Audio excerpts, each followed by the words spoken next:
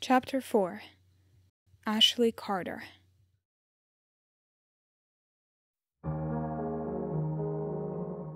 My name is Ashley Carter. I was born and raised in Carpenter's Landing, unfortunately. Life wasn't exactly easy for me growing up. My older brother was a deadbeat, and my parents both ended up leaving us at some point when I was still young, so I had to spend the better part of my life putting up with that day by day.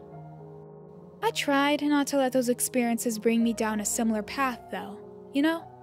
I saw what had brought my brother, and I wanted to be better. That was why, instead of getting into drugs and alcohol like every other person who lives here, I tried to make the best of my situation.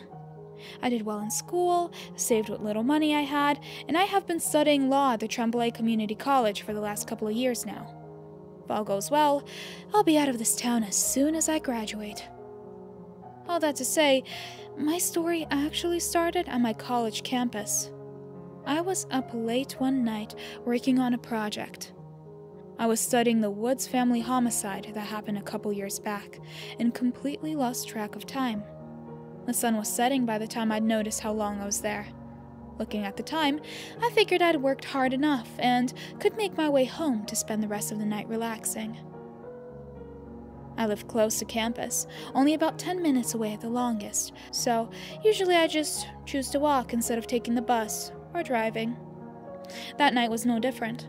I must have been halfway to my house by the time the streetlights began turning on one by one around me.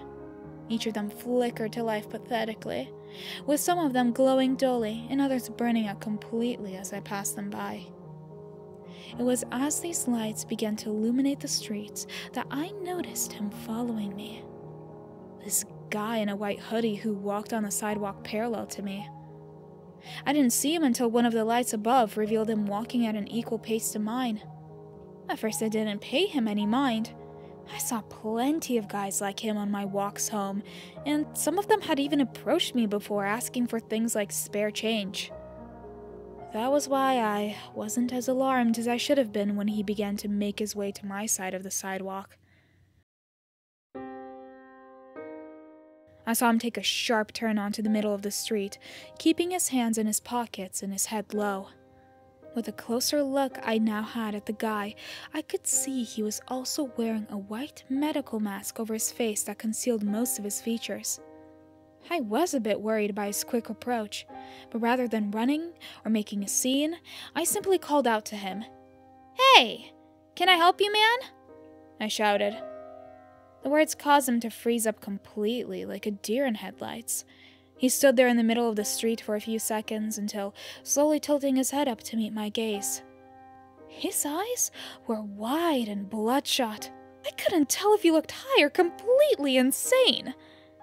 The moment we made eye contact, his demeanor shifted into something completely different. Instead of quickly approaching like before, he now slowly and methodically advanced towards me with his entire body hunched over. With each step, he put all of his weight onto one of his feet, and the entire time he never broke eye contact with me. Anytime I would step back or move suddenly in any way, he would freeze up momentarily and begin sizing me up like a predator stalking its prey. At this point, I was thoroughly freaked out. I didn't know what the guy wanted, and nobody was out there that night that could see what was going on. I started weighing my options. I worried that if I stayed there, he would try to mug me or something, but I also feared that if I suddenly ran away, he would give chase. You may think I'm an idiot for deciding to do so, but in the moment, I just decided to stand my ground and find out what this guy wanted from me. He continued his slow, animal-like advances until he was standing about 3 feet from me, still remaining in the middle of the road. With how close he was, I could catch the scent of something burnt coming off of him, like scorched hair and oil. It was foul and almost made me gag. I tried stepping back from him, folding my arms and trying to keep my distance. He stared at me like a curious child, tilting his head and eyeing me up with those wide, bloodshot eyes.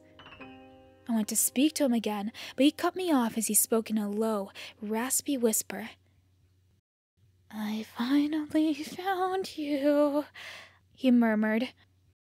There was this shaky excitement in his tone that freaked me out even more than I already was.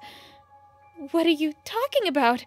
I don't know you, man," I responded, taking another step away from him. I had never seen this guy in my entire life. To this day, I have no idea what he was talking about. But he persisted and seemed almost offended by what I'd said to him. "Yes, you do. How could you not recognize me? Is it because of the mask?" He continued to whisper, his voice trembling. As he spoke, he pulled one of his dirty hands from his pocket and removed the medical mask covering his face. I gagged at the sight of him. His face was pale and covered in thick, yellow blisters that went along his cheeks and mouth, which was contorted into an uncomfortable red smile. Yellow, crooked teeth lined his sore-ridden mouth, and I could see bits of blood running from his gums all the way down his lip and chin. He had long, black, greasy hair, which ran down to his shoulders and partially over his face, now obscuring his large, bloodshot eyes. He looked like someone had splashed his face with acid. When he saw my visceral reaction to his face, that bloody smile of his somehow grew wider, now stretching ear to ear.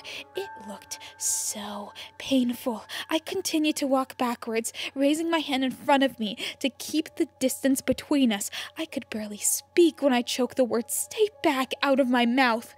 He let out this small, childish giggle as if he enjoyed every second of our encounter. "Oh, come on now. That's no way to look at your brother. What would Mom and Dad think?" he asked me, his voice now raising as he began advancing towards me with that same hunched posture. I had no idea what he was talking about. This man was not my brother. I had never seen him before. Before I had time to question him about this, though, he pulled his other hand from his sweater pocket, revealing a used hunting knife that was covered in dried, crusty blood.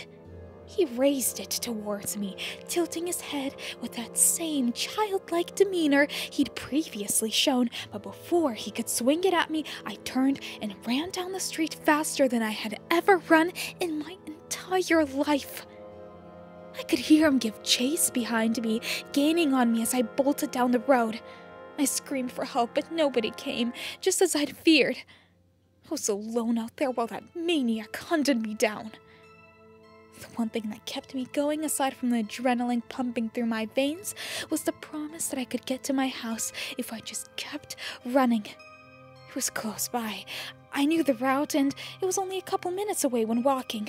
If I just kept going at the pace I was, I would make it before he caught up to me. I continued to run, never once looking behind me. My throat burned with a searing pain. I could feel my legs giving way, but I kept going until I arrived at my house.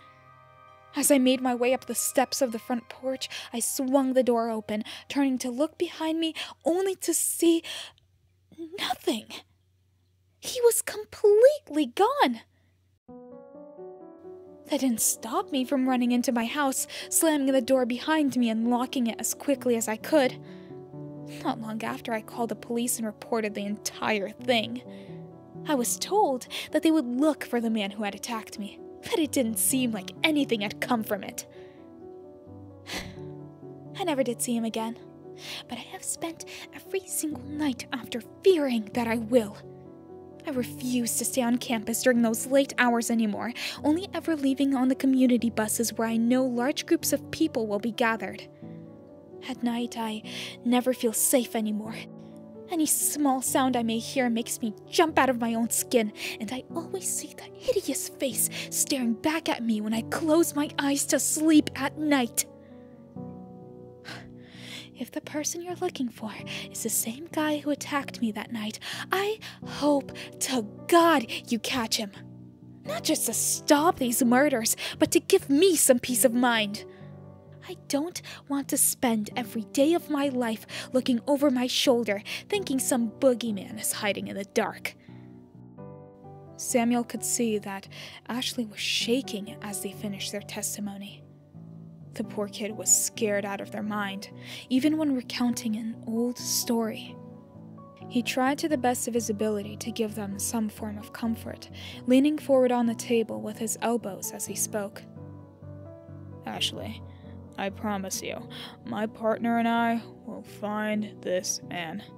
You don't have to be afraid of him. I'll make sure of it, he said solemnly. Ashley seemed to calm down upon hearing those words. The shaking stopped, and they took a long, deep breath.